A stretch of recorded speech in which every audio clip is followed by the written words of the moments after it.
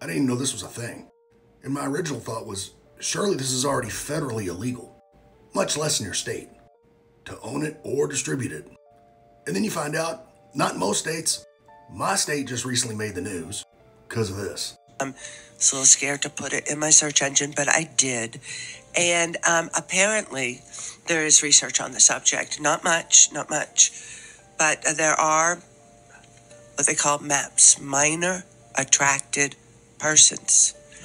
And the limited amount of research that's done on these dolls, guys, suggests that they actually, for people who are attracted to minors, that these dolls actually decrease their proclivity to go out and attack children. That it actually gives them a release that makes them less likely to go outside of their home. And what was interesting is the research did not support the same conclusions for people who were adult attracted using dolls. That did not diminish their proclivity to... We don't do politics here. I try to be very inclusive here. I'll call you whatever you want to be called. MAPS, that's where I draw the line. Full stop. They're pedophiles. I'm sure it's tough being a representative, because you can't be an expert in all things. But then she said this, like her free speech is being stifled. You just got clapped back. And she's a physician. But me putting the pause on my emotions for a second, if you don't know, you don't know. But you go to people that do know.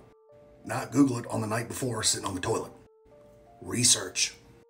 This argument was also used in CSAM material. If pedophiles have that, it makes them less likely to offend, right? No, you're reinforcing the bad behavior. And sexuality in humans evolves. What satisfies you one day might not satisfy you a year from now. If you got an image, eventually you're going to want a doll. And then eventually you're going to want a kid, which was the point in the first place. Just looking at the dolls that are out there, this is a very tame image. But I want the awareness out there. You can Google it for yourself.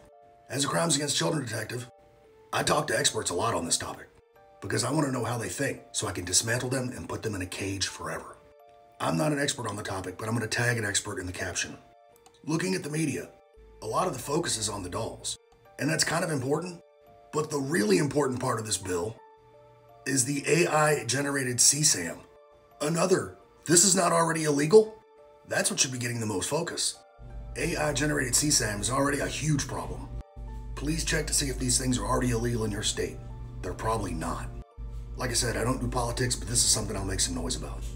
Shameless plug. I did crimes against children for 7 years. Burnout is 1 to 2.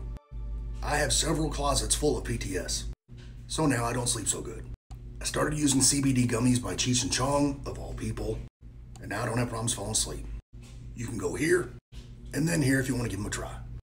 Be aware and be safe.